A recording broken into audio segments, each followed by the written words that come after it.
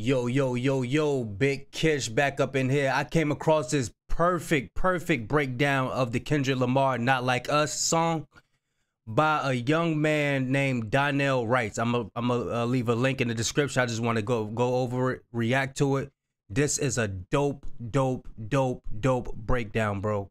Dope breakdown. I don't even care if I get a copyright or nothing that, but we gonna react to it because this is fire. This is fire. Y'all just listen, just check it out, bro. So a lot of us have already heard Kendrick Lamar's Not Like Us, right? They not like us. They not like us. They not like us.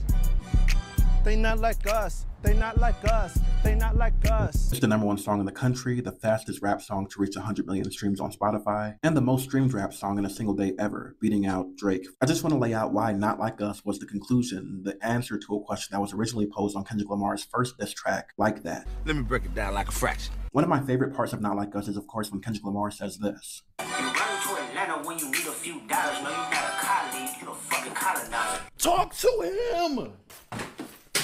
Y'all check it out how he break it down. Watch this, check it out. And I want to add to that point because before then, Drake did the same thing with my hometown of Chicago. I ain't forgot about that. Bro, you talking about? Oh, I never forget that, boy. Just check out this interview from Angie Martinez. Remember, he playing off of the lyrics, you're not a colleague, you're a colonizer. But check it out.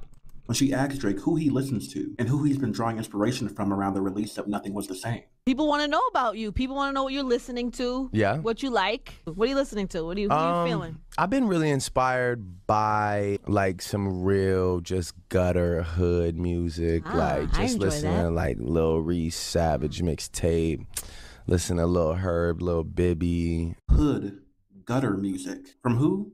Artists from Chicago, people like Lil Reese, G Herbo, Bibby, etc. Know a couple that's down the ride for a homicide when it's drama time. Run up on them with the llamas flying, leave us. I swear to God, Drake could contest to this right now. Yeah. My first real encounter with Drake was, y'all don't know who this is? This is my favorite rapper. Drake called me his favorite rapper when I was 18 years old. This is my favorite rapper right now. And I got so shy. I'm like, man, what the fuck you just put me on the spot like that for? But the real question is, to me, why was the guy who made Take Care drawing inspiration from G Herbo and Lil Reese? 2013 was still in the beginning of a kind of insane Drake run, and the beginning of a shift in his music. Like Nothing Was the Same after Drake released Nothing Was the Same. And the music he was drawing inspiration from started to really spill over into his music. And in many ways, Drake became an actor playing the role of a street dude.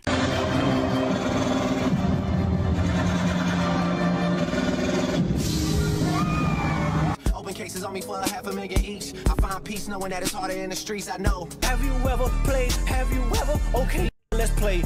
I ain't gonna lie, that's my song by Drake. I fuck with that song right there. I like that. Have you ever played? Have you?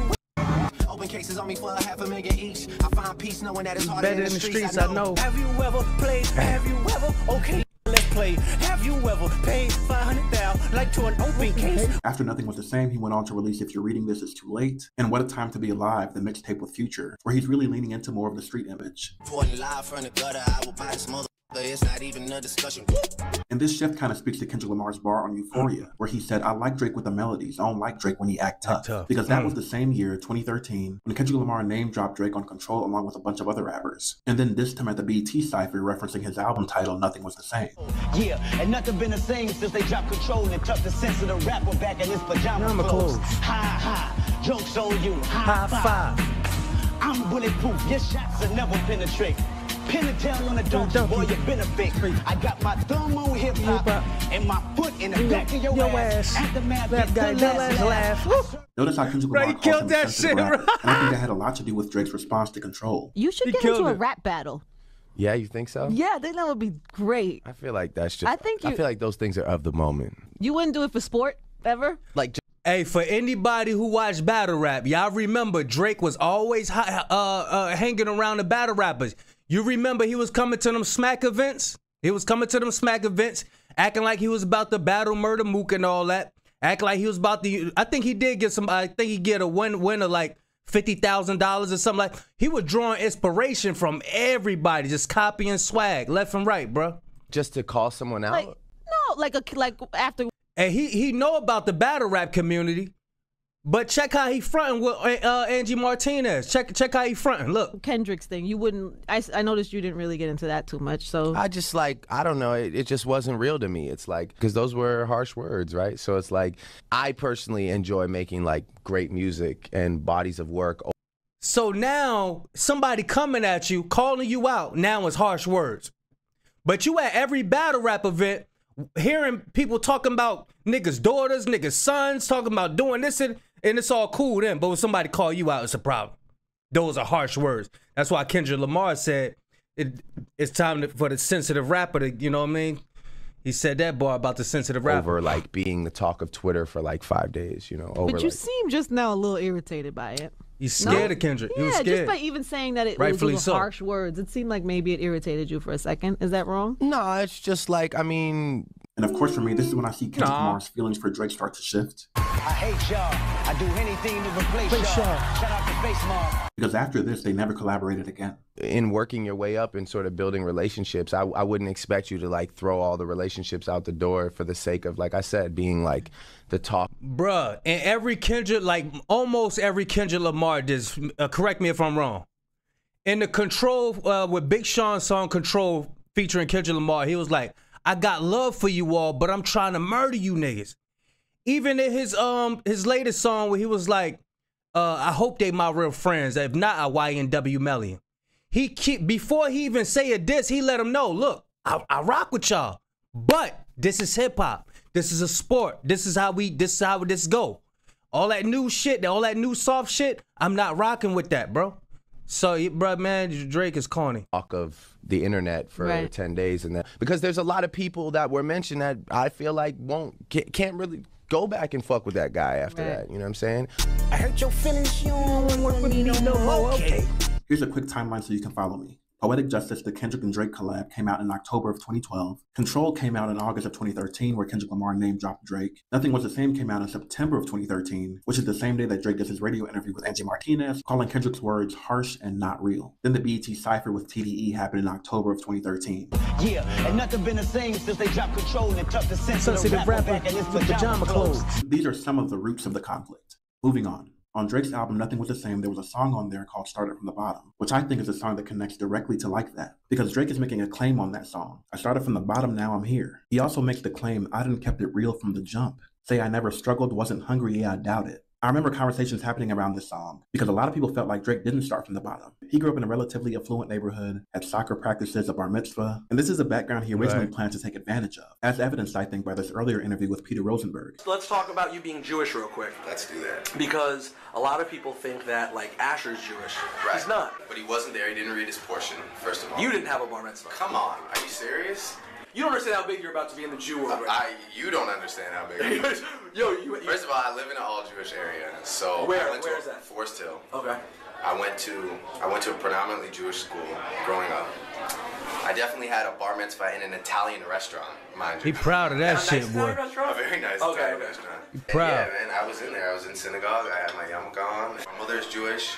And you know we have great Jewish dinners like Rosh Hashanah and Yom Kippur. First text message you ever sent me. Good Shabbos. Yep, good Shabbos. And the fact that you actually identify, that's gonna be big. Somebody today, who I won't mention, was like, you know how big you're gonna be? It's like, this has never happened before. It's like every Jew is going to just like really embrace. Well, here's the thing. Normally I would be mad about someone interrupting my interview, but it's Kanye. Peter Rosenberg, man. How are you? My lord. It's getting pretty hip hop. What up, man? So when Kendrick Lamar comes on Big Sean's Control and talks about the competitive nature of hip-hop, Push your T, Meek Mills, A$AP Rocky, Drake. I got love for you all, but I'm trying to murder you niggas. Trying to make sure your core fans never heard of you. They don't want to hear that one more now, no verb from you. What is competition?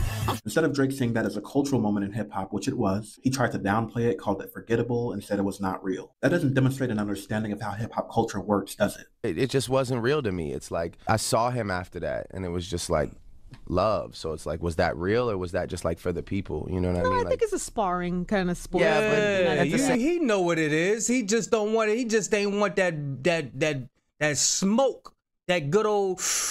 You ain't want it. Same time, it's like, you know, then let it be real then, you know. I mean, because those were harsh words, right? And this part of his interview with Angie Martinez didn't Let it be real. Like as a fan, I would enjoy a Drake and Kendrick kind of sparring session. Well, I'm sure you would. Yeah, I would. I'm sorry. What do you want me to do? I never thought Kendrick, but there's a couple other people I thought would have called my name by now that I never did. But oh, is that what you're waiting for? The name call? I'm waiting for it. I'm ready for it. Not waiting for it, but I'm ready for it. I'm not the guy. But there's a reason why they don't call my name. I'm not the guy. I'm not the one. I like when you talk crazy, Drake. I'm not talking crazy. I'm being honest. I know. I like that. I'm not the one. I think people think you're nice, too nice. Oh, I am a very nice guy. That's how I was raised. I'm a cordial, very nice guy. I don't like confrontation, but I'm also not the guy, especially when it comes to rap. It's clear to me that Kendrick doesn't like this new version of Drake because Kendrick Lamar doesn't believe that Drake started from the bottom. A lot of people don't. And this is where Like That comes in. Because even before that dope Kendrick verse, you got to think about the chorus of that song. Kicking doors, kicking in doors, is you like that? All 24 you won't go, is you like that? Because from the bottom really like that. So Drake said he started from the bottom, but this chorus speaks to real shit that people from the bottom are often forced to do to survive. And when you come from the kind of background that Kendrick did, the same Kendrick that said shit I've been through probably offends you. This is Paula's oldest son. And you hear a guy with Drake's background saying that he started from the bottom. It's probably angering. And we hear that anger in Meet the Grams when Kendrick says, you lied about your accent and your past tense. All is perjury. Like you didn't start from the bottom. Because once again, from the bottom really like that. So in the song Like That, Kendrick Lamar is telling Drake, I'm actually like that. I'm really from the bottom. And the way this beef played out, with Kendrick Lamar dropping over Drake's drops on the same night sometimes, hitting Drake with a back-to-back 2 times, throughout the back and forth, Kendrick Lamar is proving to us that Drake really isn't like that. And one of my favorite examples of this, one of my favorite bars from Euphoria, is when Kendrick says they run to America to imitate heritage, but they can't imitate this violence. Like the unique circumstances of being a black man raised in the ghetto, in the belly of the beast as they call America, the unique traits that this specific circumstance birthed in me cannot be imitated. I find peace knowing that it's harder in the streets. I know. Luckily, I didn't have to grow there. I would only go there. Because we got I know there. And in this beef, Kendrick out-raps Drake, out-calculates him, and uses people from Drake's own team to backdoor him. Because like he said, I'm really like that. So Not Like Us answers the question that Kendrick Lamar is posing on Like That. All 24 you won't go, is you like that? Because from the bottom really like that. And the answer? They are not like that. In fact, they are not like us. And the they in there is important because this isn't just about Drake. It's about the very idea of a person like Drake existing in this way, in this space, and doing what Tupac heavily criticized, colonizing the ghetto. All the society is doing is leeching off the ghetto. They use the ghetto for their pain, for their sorrow, for their culture, for their music, for their happiness, for their movies, to talk about boys in the hood. You know what I'm saying? Hey man, it's bad shit, I'm about to get the best sleep. I get it fastly, I just can't understand it. So much dirty money, I need it's holiday season. That is not your house, that's an Airbnb. That is not your accent, that's AAVE. And I understand, please, I do, that hip hop is a black origin in its art form. And the lyrical content and styling will reflect that. But when it's a white artist, why do we all have to sit around and accept that it is genuine? Well, like, we know it's not. You know, so much dirty money, I need hand sanitizer. It could have, or rather should have been, that was illegal tax-free inheritance, and I use a lot of hand sanitizer, Cruz. I'm getting what he's saying. I'm getting what he's saying. We never call out white rappers for saying that they do this, do that, do that, do that. We never call them out for that shit. I noticed that. We never call them out. We always get together and be like, oh, he can spit, he can rap, oh shit, he fire. But we never question him. We never put him on it, you know what I mean, on Front Street. But with us, boy, oh boy. Let you say you got arrested on February 13th, but it really, you really got released that same day. Everybody gonna beat down your damn throat. Oh no, he ain't get locked up. He got released on the same day. Look, they gonna kick your ass out of the black community, bro. Yo, like that would have been just as because, like Van Lathan astutely pointed out, Kendrick doesn't just hate Drake. Kendrick legit thinks Drake is a villain of the culture. He despises not just Drake, but the idea that Drake exists. Like Kendrick hates that someone could be Drake. He wants no more Drakes forever. Because even after being called out for owning Tupac's ring and using AI to imitate his voice, he still put Tupac's ring in the Family Matters music video as a way to flex or brag. You call it Tupac a steak, and beg him to sue me and get that shit down. You think the bank gon' let you disrespect Pop, nigga? I think that Oakland show will be your last stop, nigga. Kendrick is affirming, I don't have to go to Chicago or Atlanta to borrow slang to imitate ways of speaking and being. I'm from the West Coast. We got our own own shit and this is my culture. I was given the torch by the greats because I'm respected in this culture. I'm gonna say this and I'm gonna mean this. You got the torch, you better run with it. Yeah, bro. Yeah.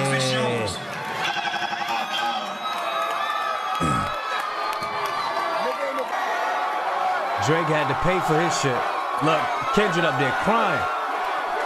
That shit's special, I'm cut bro. from the cloth. I'm Machiavelli's offspring, as he said. This hip-hop cultural shit, particularly this West Coast shit, is my inheritance. Meanwhile, Drake gotta lie to kick it. Because Kendrick Lamar has a song by that title that talks about people lying about who they are in order to fit in. You assume you can just come and hang with the homies, but your level of realness ain't the same. Circus acts only attract those that entertain. And he goes on to say, and the world don't respect you, and the culture don't accept you, but you think it's all love. And the girls gonna reject you once your parody is done.